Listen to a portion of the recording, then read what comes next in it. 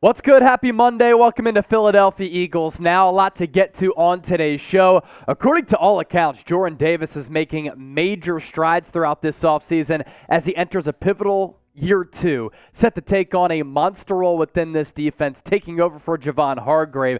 Quez Watkins also turning some heads. He needs to turn in a big 2023 campaign. And do the Philadelphia Eagles have Jadeveon Clowney interest? We'll dive into that as well. But first, today's show is sponsored by True Classic. 25% off your order if you use the promo code CHAT. I'm wearing one of their polos right now. They're Essential 9-pack, only $13.88 per tee. And Father's Day is just around the corner, and it's time to find a gift that dad will actually love. This year, give him the gift of style and comfort with True Classic. Their ultra soft, perfectly fitted tees are just the beginning. True Classic has everything you need to build a complete wardrobe, from button-downs to Henleys to polos. And their latest comfort jeans and chinos are a must-have for anyone who looks to look sharp and feel comfortable at the same time. But True Classic isn't just about clothes. They also have a line of active shirts, shorts, and joggers that are perfect for anyone who needs to stay comfortable while staying active like myself. I wear their shorts when I run. I wear some of their boxer briefs as well. They are fantastic, and they allow me to put in those low mile times. And if you're not completely satisfied with your purchase, they offer a 100% risk-free guarantee and easy returns. But the best news about all of this is we have a great deal for the Fly Eagles Fly family. Don't forget to use our promo code CHAT at trueclassic.com/chat to not only get 25% off your order plus free shipping, but also, if your purchase is over $100, you get that free shipping as well. Give a gift that dad will actually love this Father's Day and gift him with some True Classic tees. This is one of the polos. This is that athletic material. They have the cotton-based polos, which are really soft as well. Their t-shirts are great. And like I said, their boxer briefs and their shorts. All of their products fantastic. trueclassic.com/chat for that deal to apply. Let's begin here with Jordan Davis. According to Greg Cosell, who is probably one of the most respected NFL film evaluators. He has spoken to multiple people across the National Football League, and they have told him that Jordan Davis has made major progress this offseason as he enters a pivotal sophomore campaign. Davis is slated to take over as the starting defensive tackle alongside Fletcher Cox after Javon Hargrave signed that 4-year, $84 million contract with the San Francisco 49ers. And this comes after Jordan Davis, as a first-round pick, only registered 216 defensive snaps in his first professional season.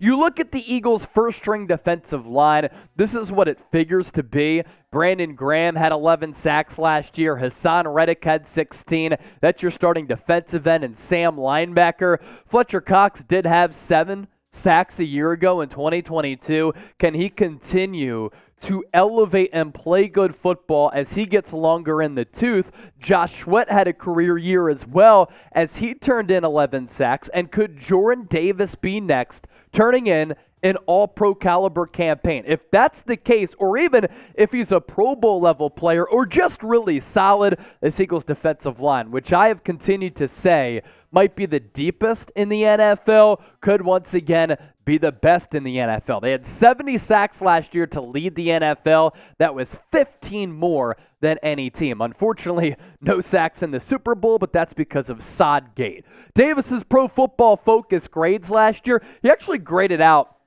to be a pretty solid player. I understand it was on those 218 overall snaps all throughout the season. Did have that injury too, which held him back a little bit, that he suffered against the Pittsburgh Steelers. 71.4 on the overall grade. Run defense grade of 71.8. Those are his strengths there. Pass rush is not his strength.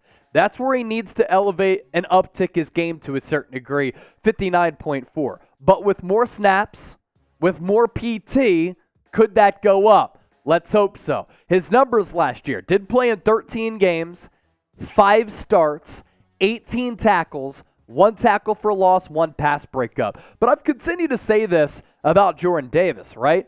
Jordan Davis, just when he's on the field, is a problem. Why is that? He demands a double team every single time he's on the defensive line pretty much because he is 6'6", 330 pounds. And if he's occupying two offensive linemen, what does that allow everybody else to do along the defensive line? It allows them to get those one-on-one matchups so that Hassan Reddick can break free from the outside and turn in a 16-sack season so that Brandon Graham can have a career-high 11 sacks coming off the torn Achilles. Josh Sweat can turn in 11 sacks as well. When Jordan Davis gets double-teamed, he occupies so much attention at the center of that defensive line on the interior. It's advantageous for everybody else along that defensive line because they get advantageous mismatches. Now, Howie Roseman a couple of months ago did say this about Jordan Davis because a lot of people were calling him a bust, saying he wasn't worth that first-round pick. And I am going to put trust in Howie Roseman's talent evaluation. Why is that? Because the last couple of years, he's been the best general manager in the sport. He said, that guy's got a head of steam. How are you stopping Jordan Davis? Last year, going through the draft, my perspective was Jordan Davis 10 years ago would have been a top 3 pick. So you're going through it, and you're like, why is this guy falling? And everyone's going, well, he only played 40% of the time at Georgia. Why is that, though? The guy won the Lombardi and Outland trophies. He was top 10 in the Heisman Trophy voting with the best defense in the country that won the national championship game. And so you're going, what are we missing here? He's a freak show athlete. What are we missing? Good character? Check. Yeah, he was a captain at Georgia. Unbelievable personality. So you're going, what is going on here? And it's like, oh, he can't play on third down. To me, it was a situation where it's like, why is he playing 40 to 50% of the plays? Well, really, look at the games that Georgia was in last year. Georgia was winning 42-7 in the third quarter. Most of those games, and they were smart, they have all these 5-star recruits, and we've got to get these guys here so that we don't lose them a year from now when Jordan leaves. So we need to play them. And in the close games, in the national championship, he's playing 60% of the plays. So when I look at that, I'm going, man, that is an opportunity to draft Jordan Davis and have him be an impact player. And for this defense in 2023, there are going to have to be a couple of young players who take those strides forward. I think Jordan Davis and Nakobe Dean, both from Georgia, are going to be able to turn in big sophomore campaigns. Jordan Davis has all the potential. He needs to prove that he can be a 3-down player. At Georgia, he wasn't. But why was that? Is that because Georgia wanted to put in a lot of their 5-star younger recruits so that they could get some playing time, put some good reps on tape so that they don't transfer in the future? Is it because Georgia was blowing out a bunch of teams in the SEC, so Kirby Smart and the defensive staff decided to sit Jordan Davis later in those games? He's 6'6", 330 pounds. Jordan Davis has all of the physical tools to be a dominant player in this league. And last year, when he was playing on that defensive front for Philadelphia on those 218 snaps, you could see in that small sample size that he was a game wrecker. He would occupy the attention of 2 offensive linemen, allowing other defensive linemen along that Eagles front to get one-on-one matchups. And as we project forward, if that's the case here in 2023, that means that Hassan Reddick, Josh Sweat, Brandon Graham are going to be able to turn in big sack numbers. And with more playing time, is Jordan Davis going to be able to be a more consistent player and able to increase his workload, and in turn, the stamina then goes up?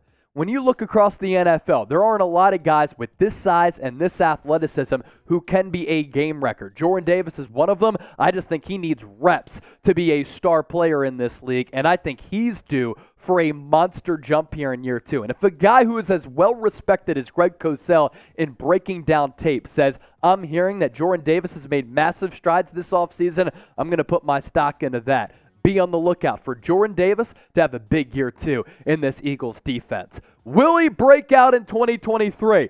He's my breakout candidate, or at least one of them. I'm going to submit my B. If you think he's going to be a dud, that's okay. You can disagree with me. We like that discourse here. Let me know in the comment section.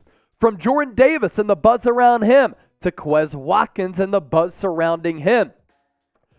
This is the buzz out there. That Quez Watkins has put in a really good offseason, and he looks really good. Joe Castro, who covers the Eagles, he does some YouTube work as well. Shout out to him staying on that grind. Best of luck to you, Joe Castro. He said, Quez Watkins is looking very good at camp from what I'm hearing. Heard he added some muscle and the routes look very refined, revenge season activated. That's good to hear, because it's easy for pro athletes to not be accountable. Look no further in this city than a guy like Ben Simmons or Joel Embiid. They never wanted to or do own up to their failures. Quez Watkins, after the season, did. He took accountability after having what he called a disappointing year 3. He took accountability for missing that catch in the Super Bowl, which very well could have brought back a second Lombardi trophy to the city of brotherly love for the second time since 2017. He owned up to his failures. And if the report is true that he's added some muscle, that his routes are refined, that only means that this Eagles offense is going to get yet another lethal weapon alongside Devontae Smith and A.J. Brown. Because Devontae Smith and A.J. Brown, as a wide receiver duo, you can make the argument they're the best wide receiver duo in the National Football League. And they have refined games where they have a well-rounded route tree. They can be used goal line to goal line. They can take the top off of the defense, but they are also very good at picking up yards after the catch. If you add a vertical threat to this Eagles offense, and Quez Watkins is more consistent this year than he was last year, then that gives Jalen Hurts another weapon to throw to. And when you think about it, when you have a guy like Quez Watkins with that burning speed to stretch the field vertically, what does that mean? Everything else underneath and from sideline to sideline and in between the numbers opens up for Devontae Smith and A.J. Brown and a Dallas Goedert. Quez needed to add some size. So if he did that, that's great. He already has the speed. He needed to add refined route running to his arsenal as well to just make him a more complete player. And if he did that going into year 4, I think you'll see an uptick in production and an uptick for this Eagles offense. With what Quez did in his first 3 years, we have seen the flashes. In 2020, made a couple of nice plays, especially in training camp and in the preseason. In 2021, he was able to be that explosive threat. But in 2022, he was no doubt a disappointment. Let me put you to the test here with this poll question. Bigger season this year. Quez Watkins, year 4. Jordan Davis, year 2. QW for Quez, JD for Jordan Davis. And as you venture down there, do the smart thing. Subscribe to the show, especially if you think the Eagles are better than the Dallas Cowgirls. That right there is a reason to subscribe, on top of entertaining, insightful, informative, year-round coverage of the Philadelphia Eagles. Lock us in and subscribe. Let's round out today's show with this. Could the Eagles sign Jadeveon Clowney? This is a rumor out there. I was searching the internet, putting the show together. I saw this, and I was like, it's too juicy not to talk about. Could Howie Roseman get aggressive and sign Jadeveon Clowney as a depth piece? I'm still not over him knocking out Carson Wentz in the playoffs back in 2019, but we can try to get past it together. Here's what Heavy.com said on their NFL page about Clowney here. The move is admittedly a bit of a luxury for Philadelphia, but few positions are more valuable in the NFL than pass rushers.